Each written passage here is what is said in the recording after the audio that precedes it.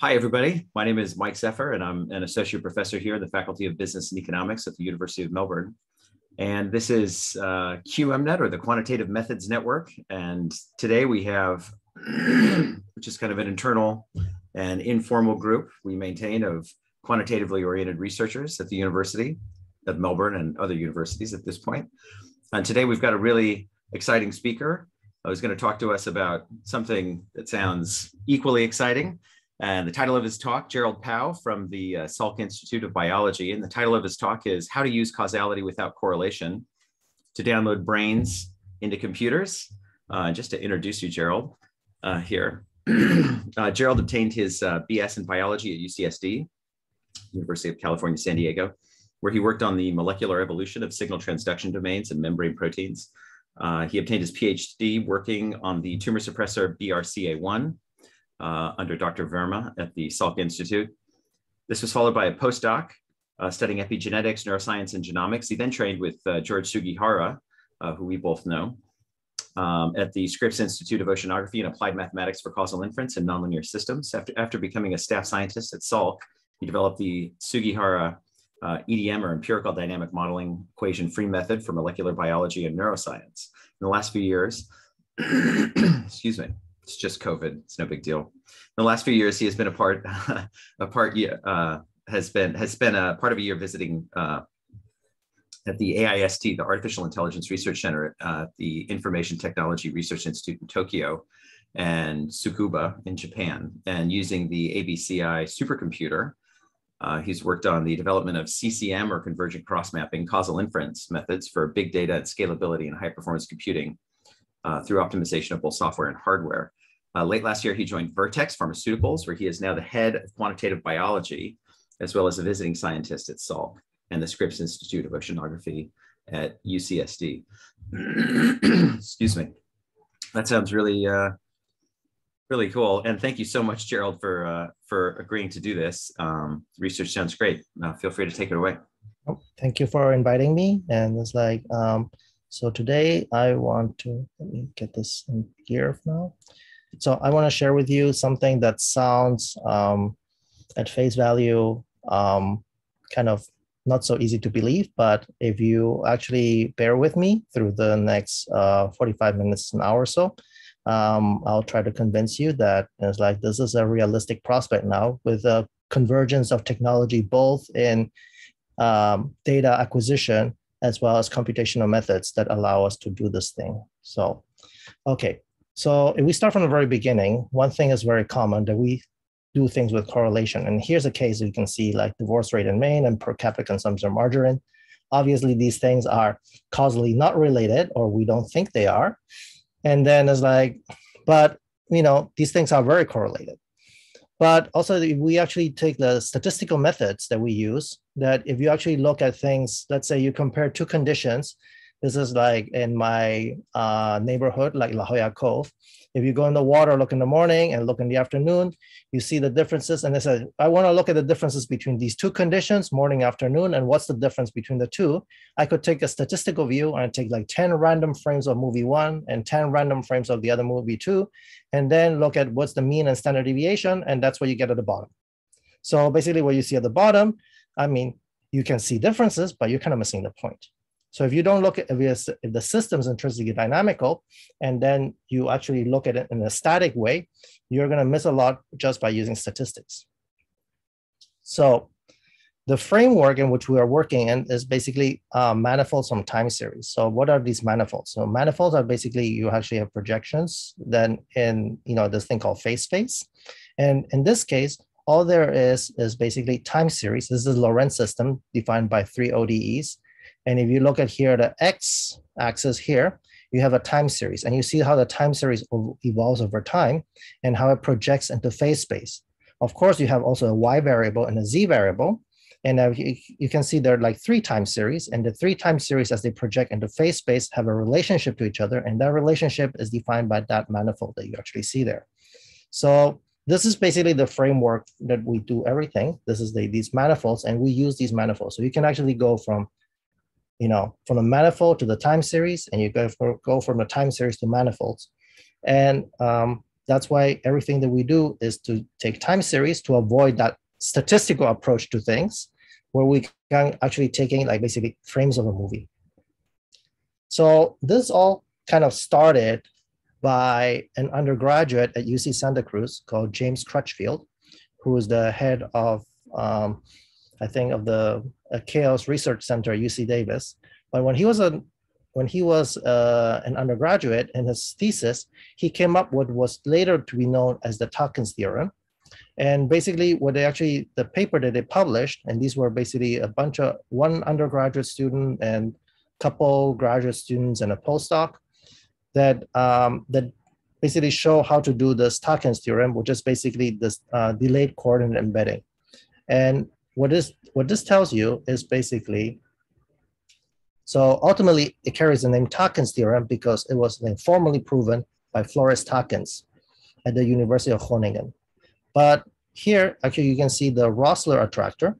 And what Crutchfield, Packard, Farmer, and Shaw showed is basically that if you actually take out a single variable that you actually have, you can actually generate a manifold that is a diffeomorphism, basically a stretch form of the other one. So you can actually stretch this one into the other one. And here I'm going to show you with the Lorentz, maybe it's easier to see.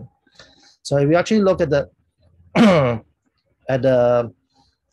basically the Lorentz attractor, you have X, Y, and Z, but you can actually take just time series of X, and if you take that time series of X and then do a delay of that by amount tau, and displace it by this arbitrary amount tau, and then an arbitrary amount 2 tau, you get 3 new time series, the original one, X, and then X minus T and X minus 2T. If you actually project this into phase space and embed it into phase space, you get a new attractor that you can actually see is, superficially has some similarity. It has like 2 lobes. And actually, you can actually see, you could actually stretch this one into this one. So therefore, it's a diffeomorphism. So this actually allows you to do a whole bunch of things. And here, I'm just going to have an illustration of the Tockins theorem.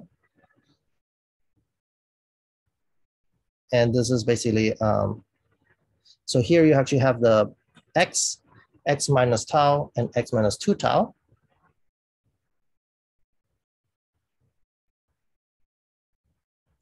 And if you project this into, you see they're exactly the same thing. They're just delayed with respect to each other.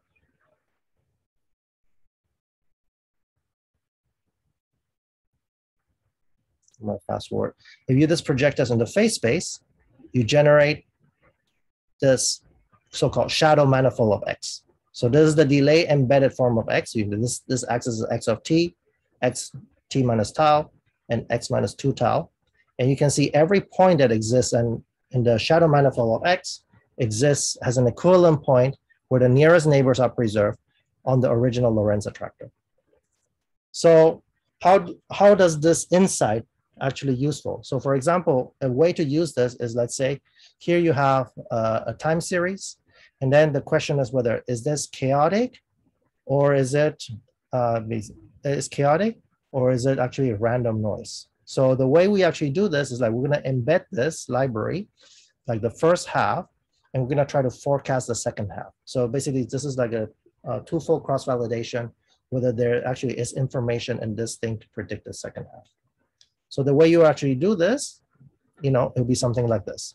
So these are a 2 time series, and then we're going to take the first time point, let's say this, and we're going to call this X. We take the second time point, we call this Y. And then we're going to plot this on this plane, which is basically X and Y. And then we have the first point. Then we just go do the same thing. We move over. So now we take the second point and call that X, and the third point, we call that Y. And then plot the vector of these two again. And as you do this, you start seeing in the chaotic system, you start finding some irregularities, whereas you have no regularities whatsoever in this 2-dimensional projection of that 1-dimensional time series in a system that's basically noise.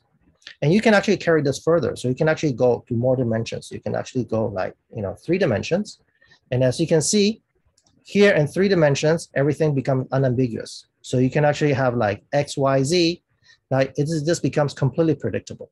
You can see like if you had like X and Y, you can tell exactly what Z is going to be.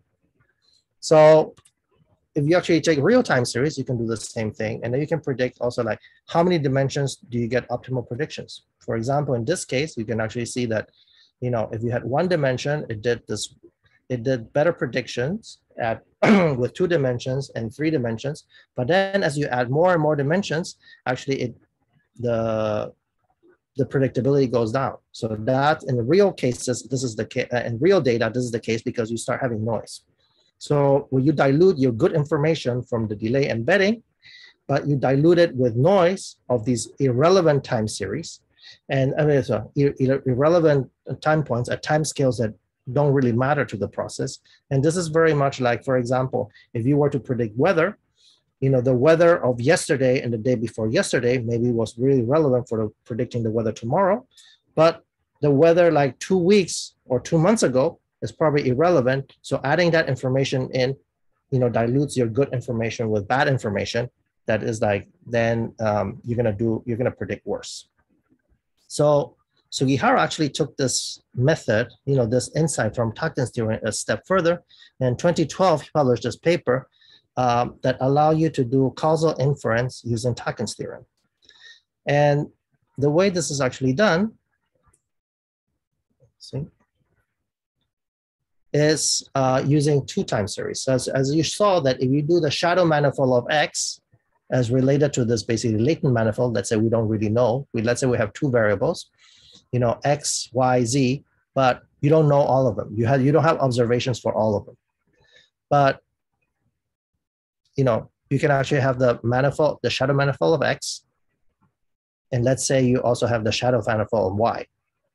So if they're both part of the original same system that let's say you don't know, you can actually test if, let's say, the nearest neighbors that exist in shadow manifold of X are equivalent, nearest neighbors of shadow manifold of Y. And if you have nearest neighbors, you can also use it to predict what's the next time point going to be. So you can actually predict, the future values of X based on Y, and basically predict the future values of Y based on X. So if you actually do this based on the principle that they share nearest neighbors, you can actually see if these things are causally related. So one thing that is like, if they're causally related, you should be able to predict one with the other one. And this is essentially what you do. So basically let's say you don't know this, you make a shadow manifold of X, a shadow manifold of Y, and you try to predict across. And if you can predict because of the system was part of the same, causal network, then you'll be able to find some predictability across, and then they're causally related. So using this insight, we actually improved on the original algorithm Sugihara. So you can actually have, basically, you have the observations, the time series that you see, then you generate embeddings, and then you actually do k nearest neighbor searches. And then after that, you in the new version of the Sugihara, this is basically what Keiichi is going to talk about next week, how we actually made this a more efficient algorithm and using CCM. So in general, we think of correlation and causation, something like this. So most people think that there's many things in the world are correlated, and some of them within there are causal. But what we say is like, maybe there are some other things, they're causal, like the part here, but they're not correlated. So this, for most people, especially for biologists, that's a counterintuitive thing, because everybody's thought, is taught that first you look for correlations and then you test experimentally whether actually these are causal. So nobody ever thinks of looking for things that are uncorrelated and causal. So that's kind of surprising.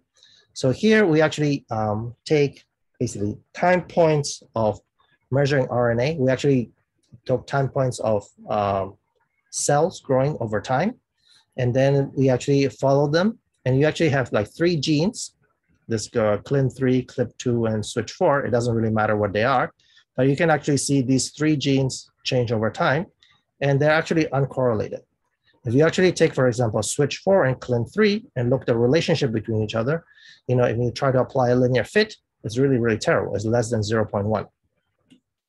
So, but if I tell you that if you connect, time point 1 to time point 2 to time point 3 in phase space, this is what you see. You actually see that there is some regularity in the whole thing. So these are like through 2 cell cycles, So this entire process happened twice, and you can see the trajectories actually kind of match. And they're kind of, I mean, there is some variance between the first and the second run of the whole thing, but you can see that in many parts, this thing is like follows the thing. If you were to try to predict, let's say, given a certain value of switch 4, what is CLIN3 going to be? And you have to predict like the future value of it. Sometimes in this case, in particular, you'll be hard pressed because there are these overlaps here. These are the singularities where they overlap. So in the two-dimensional projection of this has these singularities where you actually have ambiguity in terms of where it's going to be the future point. So you can actually solve this like the same that we did by adding a dimension. And in this case, adding a dimension is adding a gene. So actually, if you look at this manifold out of the 3 genes now has no points that are crossing each other, and it has no singularities. So by calculation, we actually found that actually this network is not only 3 genes, but actually 4 genes.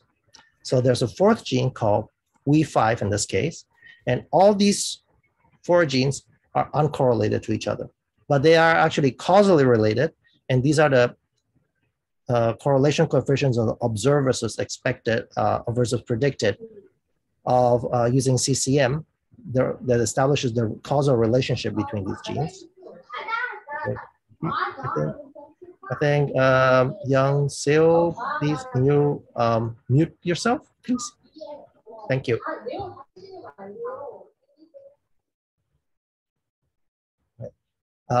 Okay, so let me go back here. So these are, so in order to experimentally prove that you actually have causality without correlation, we decided to do an experiment. And the experiment would be like, we're going to change the behavior. We artificially control We5, and we actually artificially alter the levels of We5.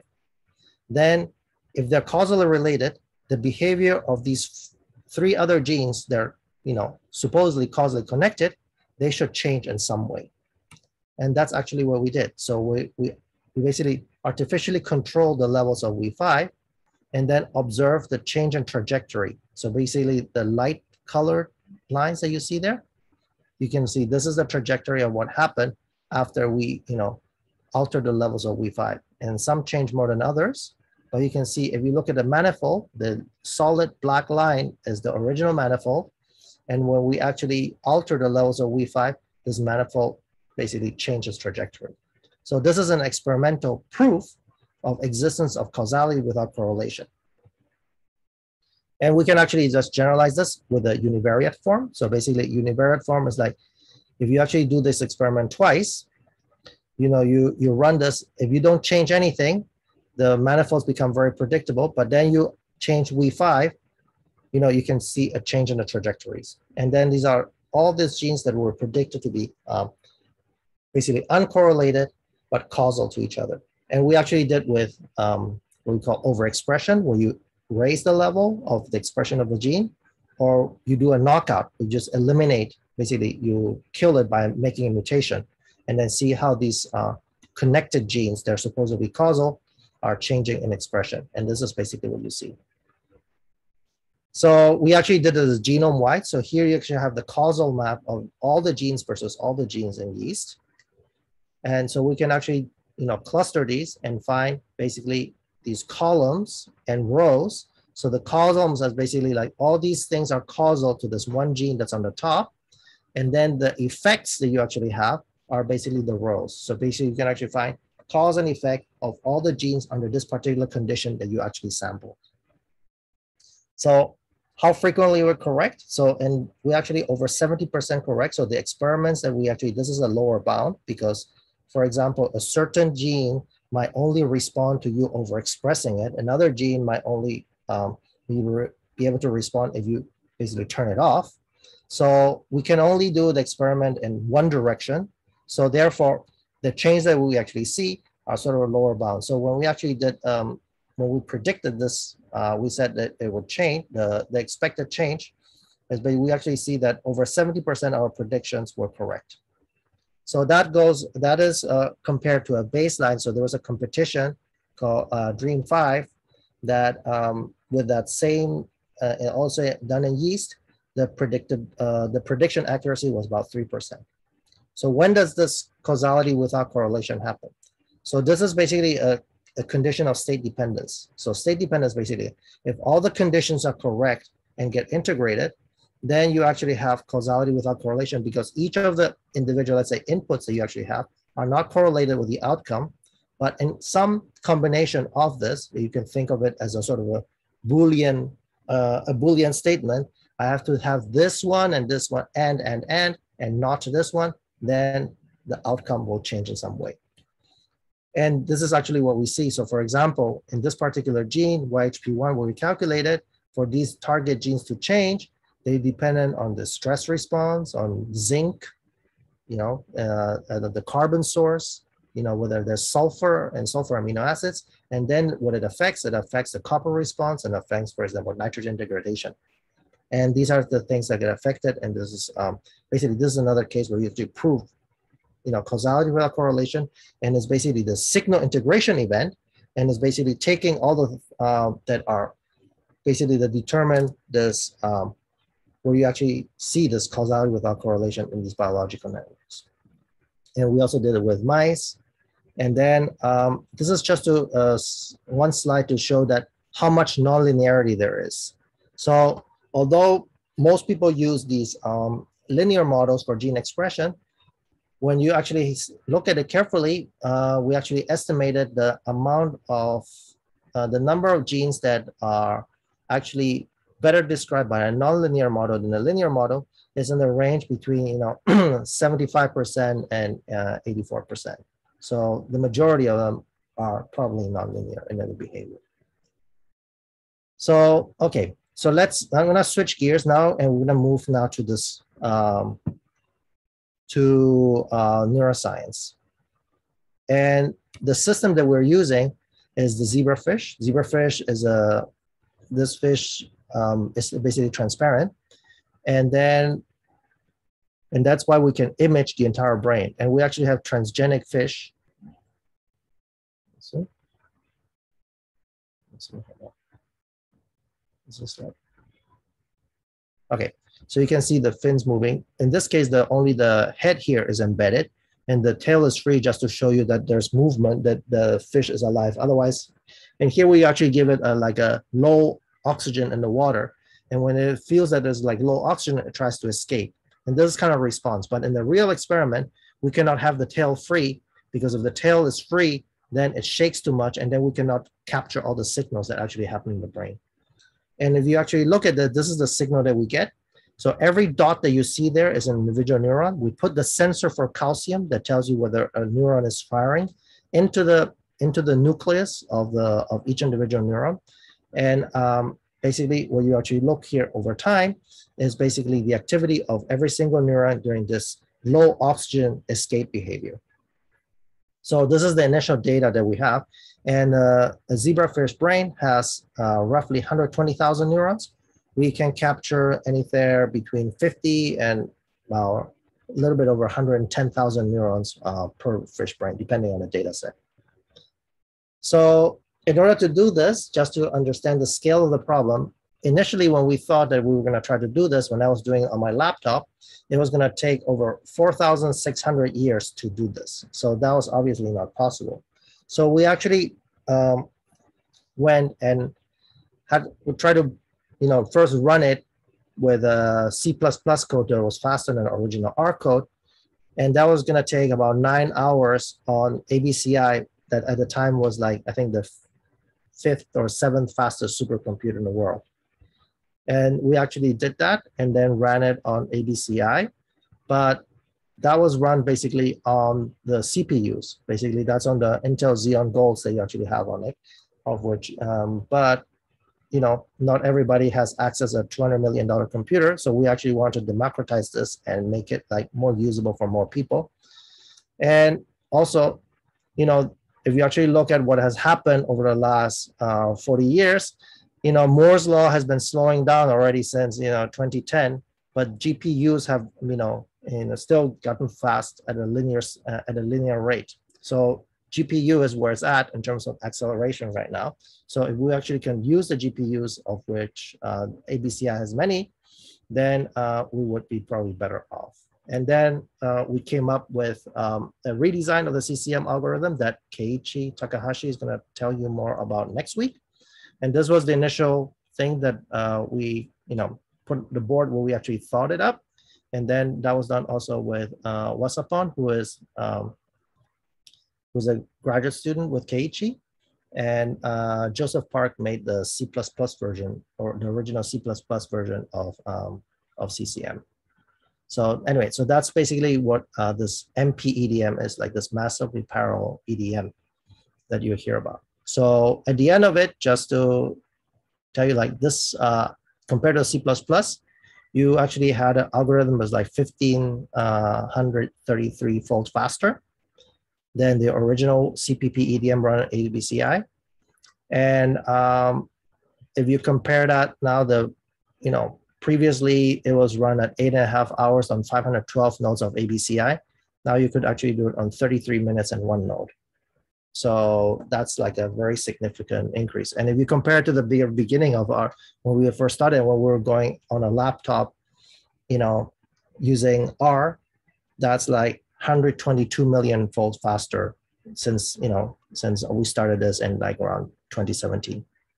So what kind of things can you get out of this? So one of the things that I told you, you can actually figure out how complicated is the signal for every neuron. So here we actually look at, under normal oxygen, this is what we call normoxia, and then under hypoxia, which is low oxygen when the fish is trying to escape. And it's basically like, so we ask like, what is the dimensionality of each neuron and how many neurons are at what dimensionality? Interestingly, at 1 dimensions, there are very few neurons in both cases.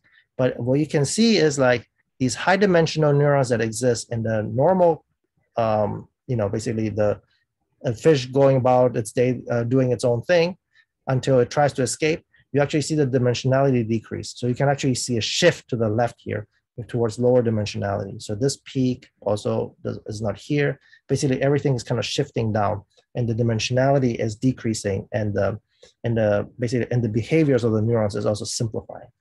You can see the majority of the information. So this is basically the prediction accuracy, and the density that you actually see here is basically how many neurons you actually see that are of this type of the predictability and what dimensionality. So we go from 1 dimension up to 20 dimensions and no predictability to perfect predictability there. So you can see the majority of it is sort of low dimensional, and there's a small amount of stuff that is high dimensional that you can see at the very top edge there. So where did these high dimensional and low dimensional neurons is, and where are they? So for example, you can see the low dimensional ones are here in yellow and the high dimensional ones in blue. And you can see, for example, in this area, the visual tectum, this actually is high dimensional and it's only as complicated as the visual signals that come from the outside world. So they actually don't change. So the visual input, because they reflect exactly the visual input, these things don't change over time. But for example, the movements, since they become like stereotyped, these are the motor areas of the fish. And these actually can see that they became more yellow. That means that these movements or the activity of those neurons actually became simplified. If you actually look at the interaction matrix, you can see that this is the CCM matrix of the entire fish brain. You can see under normal oxygen conditions and the hypoxic conditions, this became much more yellow and much more connected. So you can actually see that it became much more homogeneous, and also like, and you can see the signal actually increases. So it becomes much more yellow, indicating that that the connectivity is greater. Basically, you just focus the fish on this escape behavior. It just didn't care about anything else, because now that it's like low oxygen, nothing else matters, and all its behaviors are geared towards basically escaping. If you actually take a number of representative neurons here and you cluster them, you can find classes of behaviors. So you can actually find different classes of behaviors under normal oxygen, and when it tries to escape, you can see it becomes much more homogeneous.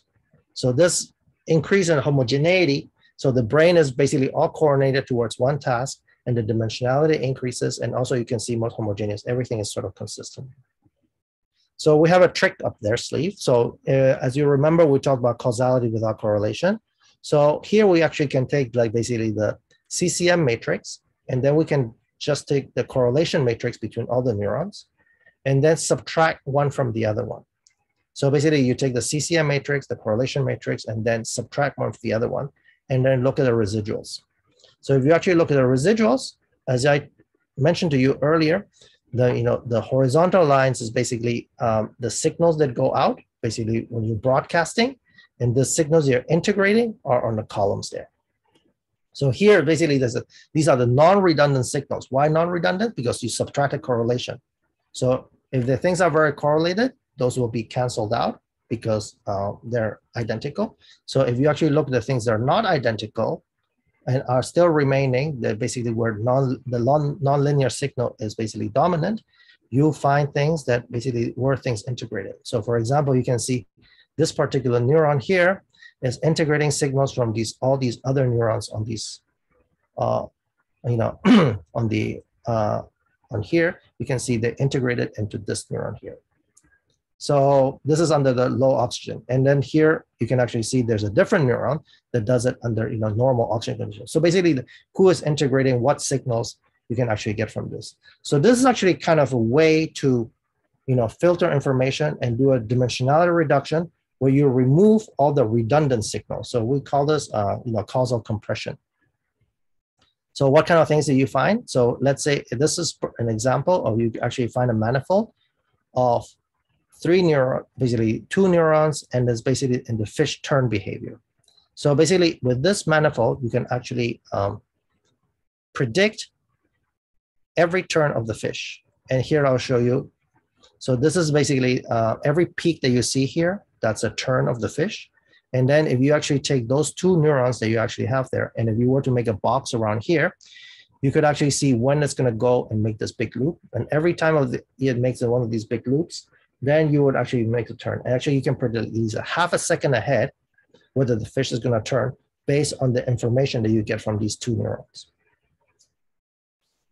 So unfortunately, one of these neurons were already known. So in a way, it's nice because data that are already pre-existing data in literature, people actually found this neuron called the velocity position neural integrator. So this is basically a known neuron. The other neuron was not known. So that combination of those two neurons actually can predict the turns of the fish.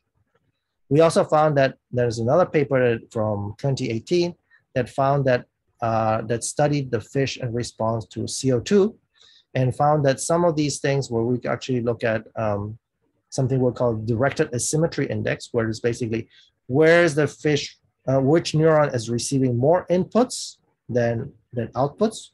And then is when you actually, where is actually information integrated.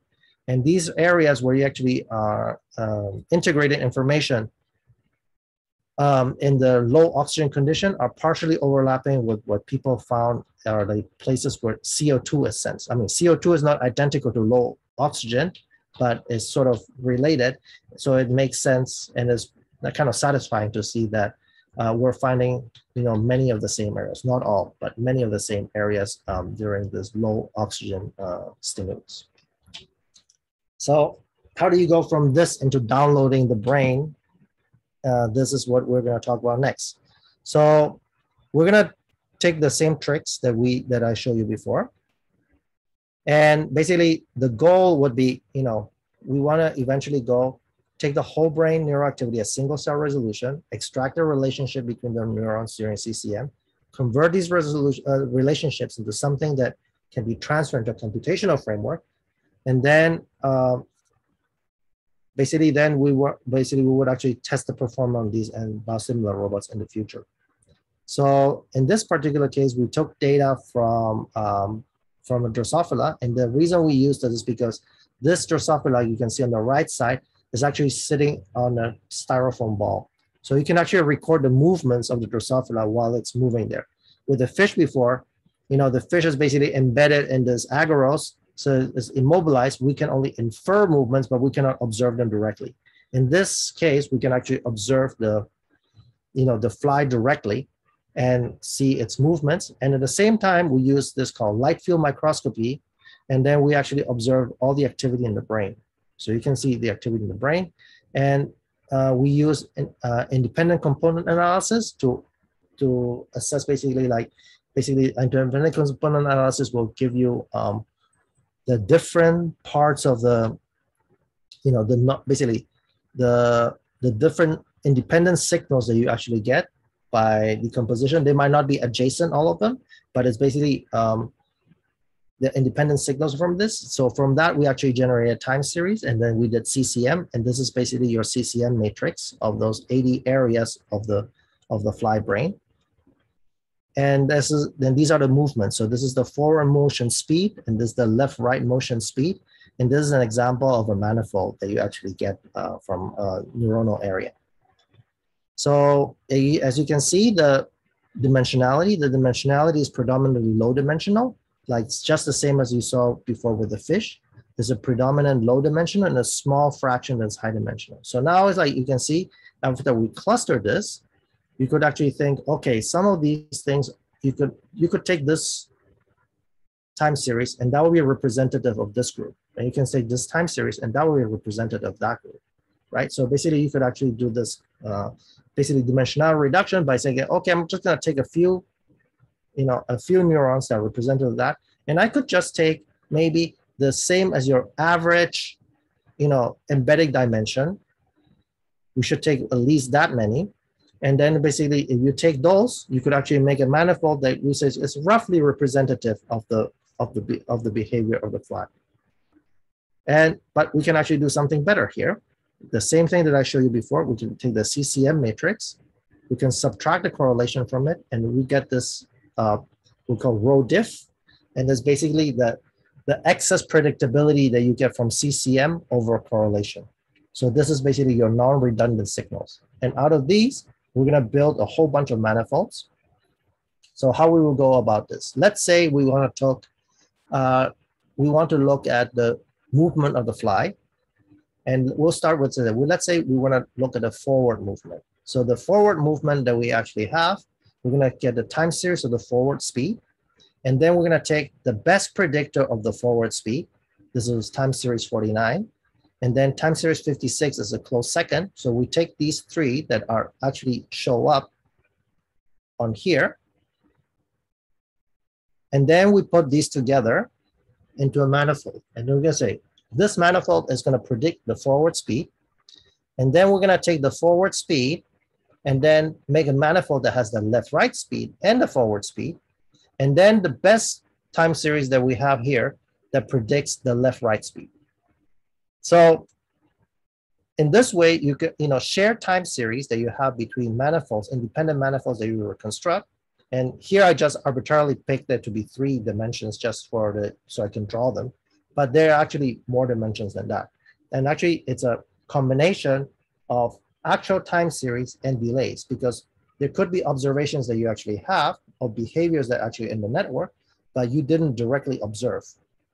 So in order to account for that, you can actually add a few delays. And that's given by this, that you can actually do. So there was a paper by Dale and Sugihara that showed that you can actually mix delays with real variables. So for example, if you actually had, the original XYZ of the Lorentz attractor, you could actually have a delay embedding of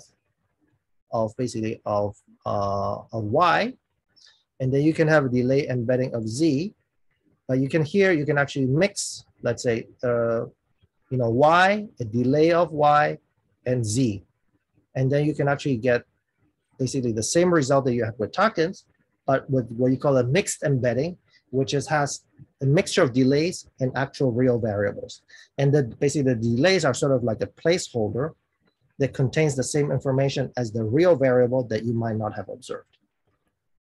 So when you actually do this and do a mixed embedding where you actually have shared manifolds, manifolds that have shared time series, and then you pass the result of one to the other one, then it's basically, you generate a network out of this. So in this one, for example, we have left, right, forward, and time series 54.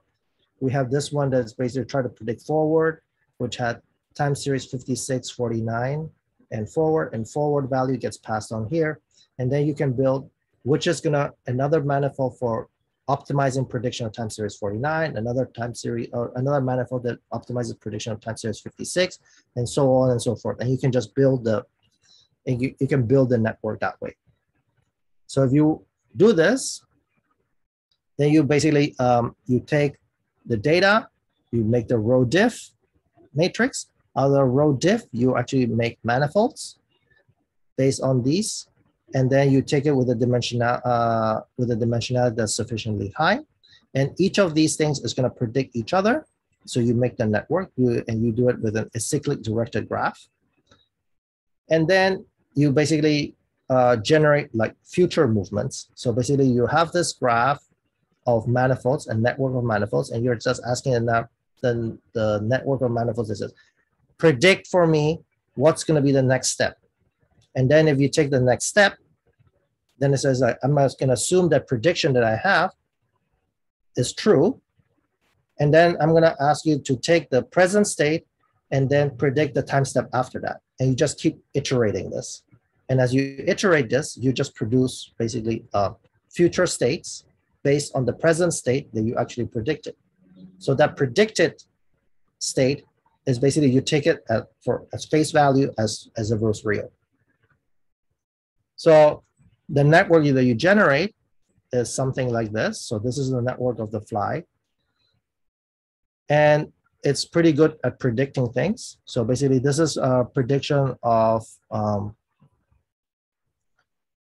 well, here is basically a prediction of neuronal activity. So you can see it's pretty good. And then it's basically, this is predicting of left-right speeds. You can see the observation and predictor pretty matched. And that's just as a prediction task, okay? But now we're gonna have a generated task. Basically, yeah, you're gonna generate new behaviors. So this is the training data for forward speed. So if you use like typically, let's say if you make a manifold out of just time series 49, a univariate, Tokens embedding, and then you try to do the same thing. Okay, predict the future state, and then predict one after that, and so on and so forth. It gets into these trap dynamics. So it gets stuck, and it doesn't. If you see the predicted stuff, the generated movements do not look very real.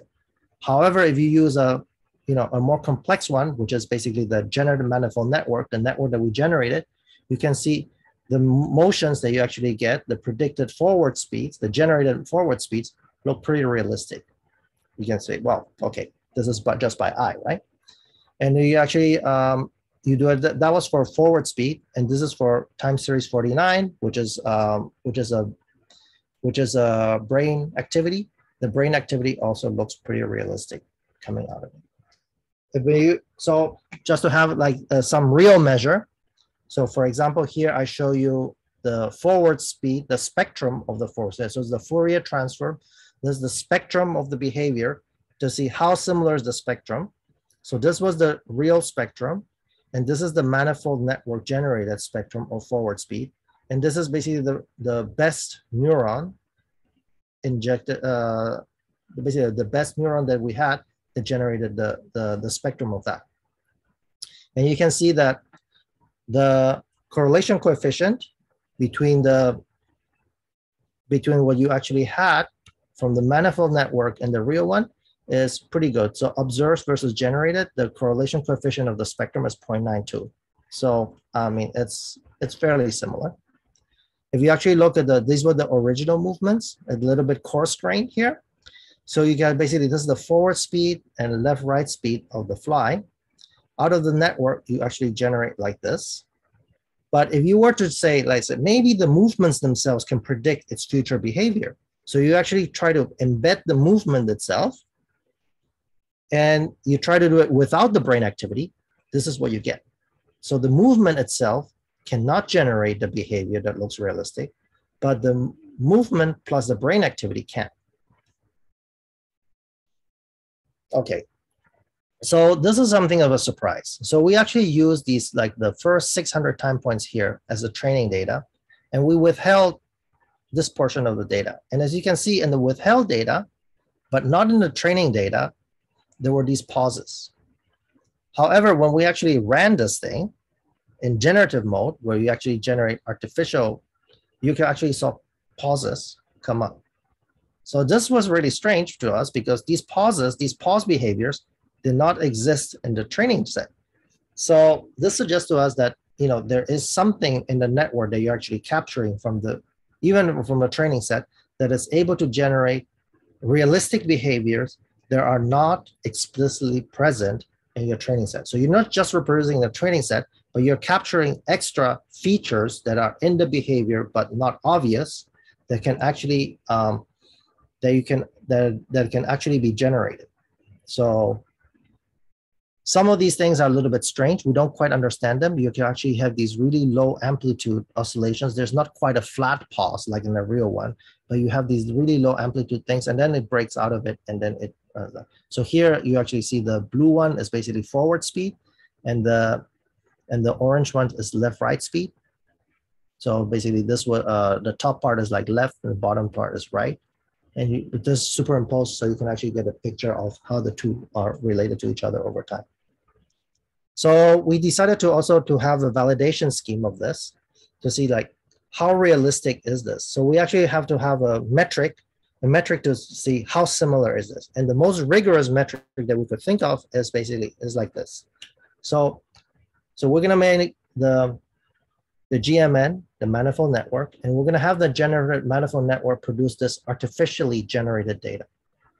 So if this artificial generated data is, you know, really realistic, the manifold that you actually generate out of that should actually have some skill predicting the withheld data that was never used. So this is real data. So we're using artificial data that's generated from the GMN, and then try to embed that and use that to predict withheld data that was never used to build it. So basically using artificial data to predict real data. So if you actually do this, so basically, this is just to show you that comparison with other types of models that we actually use. So here we actually have like the GMN produced. This is basically left-right movements, and this is the forward movement. The orange one is also the generated ones. And then we actually used also what's called a flattened network. So basically the flattened network is, okay, here's like, this is basically left, right, and forward movements alone. And then we actually had this flattened network that was basically taking all 80 time series and making one 80-dimensional manifold and letting it run forward. And then you can actually get these trap dynamics where it just keeps repeating the same thing forever. If you actually do a vector autoregressive one, this one just explodes and it's not real. And if you use a k nearest neighbor one, you actually get, basically it just collapses and it becomes like 0. And here's basically a comparison of both together. And this is basically the trajectories of the simulated movement. This is the true data. This is the pattern of movement, left-right speed versus forward speed. This is the GMN, left, right, and forward speeds. This is the left, right, and forward movements alone, just using the movements, the historical movements of the fly to predict future movements of the fly. And this was the flattened network. This is the vector autoregressive, and this is the k nearest neighbor one. So you can see this is probably the most similar one that we can find. And if you compare it across every single brain area, if you compare the prediction skill of the embeddings of the generated data compared to the real data, this is the skill that you see with each method. But this is not very, this is statistical thing, but not every single brain area is equally easy to predict. And if you actually were to compare across each brain area, this is the blue line that you see there is the GMN skill. And in almost every case, it's better than the other ones. So it basically tells you it's more realistic than any of the other methods in terms of generating brain, natural brain-like data. And you can actually do the same thing for the spectrum of it. So see how similar is the spectrum of these things that you actually generate. And here again, the blue one is in almost all cases most similar. So can we actually do this? So we actually did this with like 80 brain areas with the fly. So can we actually do this as whole brain single neural resolution? And this is, in order to do this, we actually, since the actual fish was not really moving, because with the way you have to do the microscopy, you have to, immobilize the fish in order to be able to record the brain activity. Otherwise, it shakes too much, and then you cannot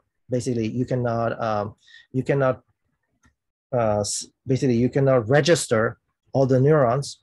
So then what we did is sort of like a next best thing. Basically, we actually take it from the spinal cord, these signals that come out. So from the left side and the right side, we actually try to see what is the activity of the left motor neurons and the right motor neurons. And then we actually see, can we actually predict the pairs of left and right motor neurons? And then that's sort of a surrogate that we could actually use of the real fish movement. And you can actually see here, we actually have left and right neurons, but you can see this is basically the real data, and this is basically the generated data of left, and this is like the right side. You actually have the real data, and this is the generated data, so it looks fairly realistic. And then you can actually see the manifolds that you actually generate out of it. Left motor neurons and right motor neurons, they all look, you can actually find realistic solutions to it. So this basically, this just tells you that you can actually do this at whole brain resolution, is at a whole brain scale at single neuron resolution. We couldn't get the actual movement of them. So we actually put it on, we want to put this on basically on a robotic fish and let it swim based on this kind of thing. That's sort of still in the works. So then, as I said, can we actually do it with human data? So here we actually did it with human data. And this is basically a visual task. And there's a human, basically joystick task. And this is basically these are sort of outcomes.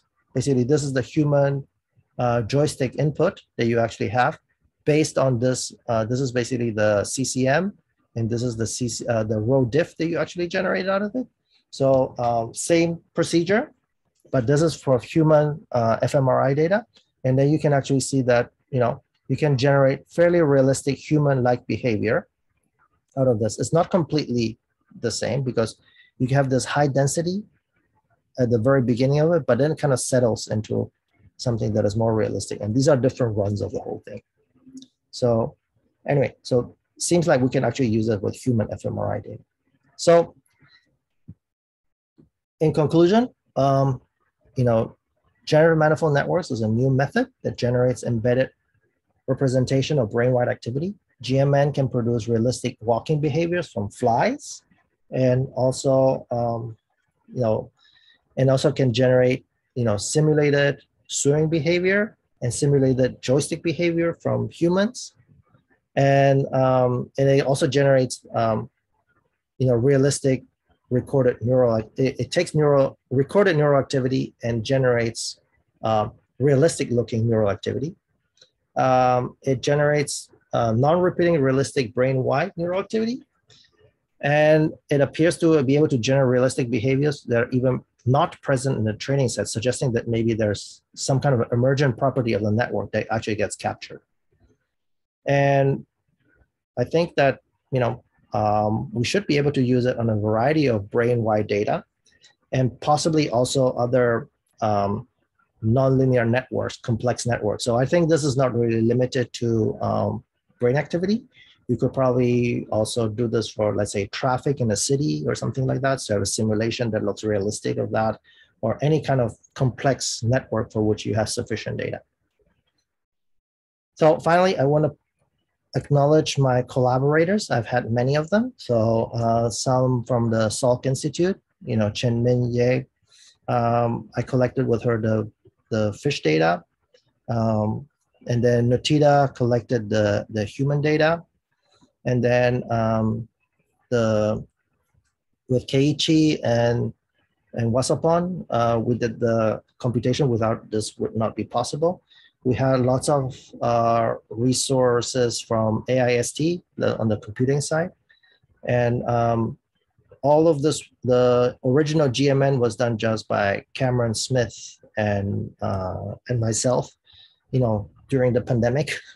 That that's how when we finally came up with a solution that actually works. And then my funding sources have been like the WM Keck Foundation. There was a innovation grant that I received, AIST for computing, and also the Causality Institute of Brain and Mind. And I'll take questions.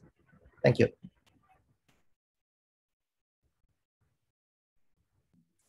Thanks so much, Gerald. That was really interesting. So let's open it up for questions. Does anybody want to kick it off? Feel free to just jump in. Hey, Gerald. Great talk. I was just wondering, so the original CCM paper by Sugihara has like this kind of correlogram, and you do the correlation against the original time series for each library length. And so in yours, you've got the CCM statistic in a matrix. I'm wondering which value that statistic was. Like, was it the maximum? That's the row. That's basically your CCM row. So basically the mean row of the entire time series. Okay, right, sure. For all the values. So basically, if you use the original Sugihara, thing, it's basically this the CCM output file that you get. That is basically the mean for all the predictions that you actually have for the entire time series. Okay, sure, cool. Yeah. At max library length. Yeah. At maximum library length. Okay. Yeah, at maximum library length. Okay. Yeah, most of the times we hear we don't look at a convergence so much. I'm gonna set it up. We actually go check later whether the convergence is actually happens, but I mean it increases, since in the end you're gonna have some errors, but you can always clean it up afterwards when you go back and yeah. So do you think convergence is a very important property to kind of infer causality here? Or? Yes, but it's like here you have so much data, you have to have some compromise. Yeah, especially when you're actually going to use basically a resource like ABCI, where you are limited by the time that you can have. So if you're going to have, let's say, even 4 or 5, subsamples of the whole thing, you're gonna have to at least double the amount of calculations that you have to do. And so what kind of time are we looking at, time complexity for? So basically, this is basically like roughly using about the entire, when we did with CPP EDM, we were using half of ABCI, which was like 512 nodes for about 9 hours. The actual time was actually 23.5 hours because there were 2 nodes that were lagging. And that actually happened like multiple times. It was basically that there's always a couple of nodes that are lagging. But if you have to reserve the time, the actual value that you actually, if you were to pay, then you would actually have to pay for 24 hours of this thing. Okay. And so how many samples around about? I'm just trying to get an idea of how long this. Oh, so that was like 53,000 time series of 1,600 in length. Okay, cool. Yeah. Thanks for that. Uh-huh.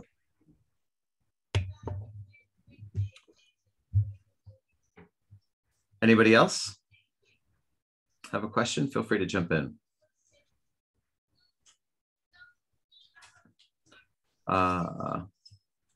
I can ask a question. So one of the things you noted kind of earlier on was when the fish began to move, you see a reduction, or rather when they entered this kind of hypoxic state, there was a reduction in the dimensionality kind of at the maximum. So that distribution shifted to the left, indicating kind of lower dimensional activity for the what you were observing as a whole for the entire network. Yeah. And I was wondering if when you see behavior like that, are you thinking that it's a reduction in noise or an increase instead, kind of an increase in the syncing, or rather it becomes synced, the behavior of the different neurons become right. It's the second. There's no reduction in noise. We actually had an independent way to check for noise. So we actually had a different method, basically to reduce noise reduction. It doesn't change anything when you reduce the noise, at least for this data.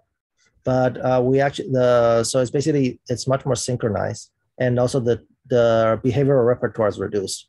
So that's why you actually see this. And also the time scales become much more uniform. Oh, right. Yeah. So the time scales of the behaviors become much more uniform. So that's basically why you see this dimensionality reduction. Right. And so how do you check for the time scales becoming more uniform? Are you looking at, do you vary tau? Yeah, we vary tau. Right. Yeah. So we actually looked into this and then see what is the distribution of taus for maximum predictability. Right. And then it's basically becomes narrow. So there's actually a really long, surprisingly long at, 15, 20-second time scale tau that was optimal for a subset of things. That actually just disappeared. So that's basically those things disappear. Yeah, they completely disappear.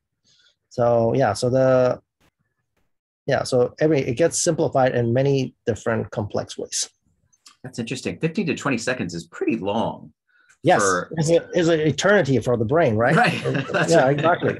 There's a small number of things that work at really long time scales that we were really surprised to find. Right. And we're trying to understand the significance of it, but we don't know that yet. Right. I mean, what's the refractory period for a neuron? I mean, it's milliseconds, right? I mean, yeah, it's in the milliseconds, but the signals that you get here are not single action potentials because the sensor itself is a little bit slow compared to that. Right. So what you get here is sort of a surrogate of the rate code. It's basically if you actually have firing twice as like that, it becomes brighter, and the time that it comes down is like if it keeps firing, then it keeps increasing.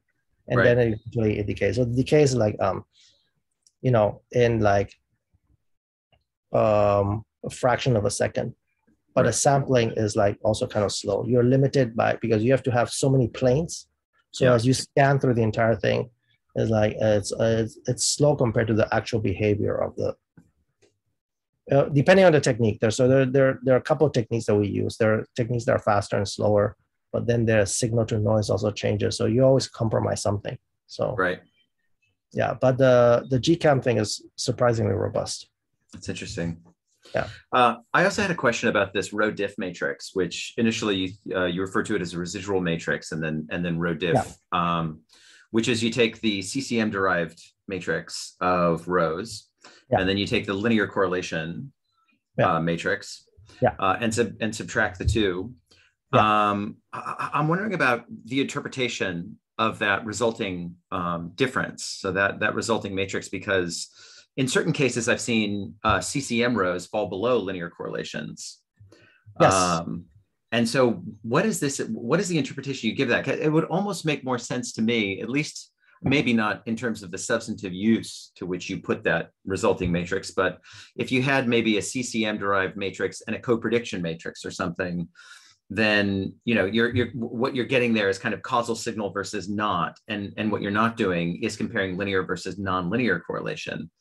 So with the linear correlation, you have, it could be causal or not, but now you have a difference in potentially the kind of non-linearity that you're able to pick up. So I'm just wondering, how do you interpret that difference? Yeah, I mean, it's like this is more like a heuristic. We actually found this. It was not basically, I mean, theoretically it's not a very satisfying heuristic from a theoretical standpoint. Okay. Actually, the things that, and actually what we take is basically, I should clarify, is actually the absolute of the correlation matrix. It's not so if it's negative, you don't, you take the absolute of it. It's not the thing. But yeah, so there's basically like whenever you actually have, basically, you're trying to find the nonlinear components within it. That's basically what you're trying to find. You're trying to find the nonlinear components within your network. And if you have the nonlinear components of your network, you find the things that basically you try to get rid of all the redundant information. It's basically a way to break it down and like this. What is the biggest scale stuff that I have? Yeah. Where the stuff is nonlinear and they're not basically, and they don't contain the same information. Okay. So I think of it that way. Yeah. And then it's basically, and the fact is like it, although, we actually try to find a information theoretical way to do it in a nicer way. Yeah. But there is not a whole lot of information theoretical, continuous time series stuff that is out there that has allowed us to get a good metric. So, I mean, I understand we have the same kind of, especially Joseph, that basically we have some caveats on it, but the fact is like it works so well that you just go with it. Right. Yeah. Come up with the theory later. Yeah. Yeah, maybe it's like compressed sensing where people did it for quite some time until there was a solid theory behind it. Right. It's interesting. It's funny. Yeah. So. Okay, cool. Does anybody have any other questions or anything that they'd like to ask Gerald while we have him? Yeah. If not, you can all, if you think of anything later, you can always email me. And then, okay, cool. Yeah. Okay, that's great. Well, obviously, we'll post this to YouTube, and you can probably expect some emails as a function of that as well. Okay, yeah. Cool. Yeah. Okay. Well, thank you so much, Gerald. We really appreciate your time and sharing with us this fascinating research. Yeah. And then, and next week, Keiichi will talk about the algorithmic aspects of it, and then scaling it up, and more in terms of the software development aspect of it. That's right. That's right. Yeah. So when I announce this, the posting of the video to YouTube, Keiichi, I'll make sure to announce your talk as well. And so everybody stay tuned for the exciting conclusion of how can you compute this with, Thank you so much. Now you can do it with a high-end server. You don't need a supercomputer anymore. Sounds great. Well, I'll just go run out and buy one of those. Yeah. Yeah, you got $200 million sitting around somewhere. That's right. Thanks, Gerald. Okay, take care. Cheers. Ciao. Bye.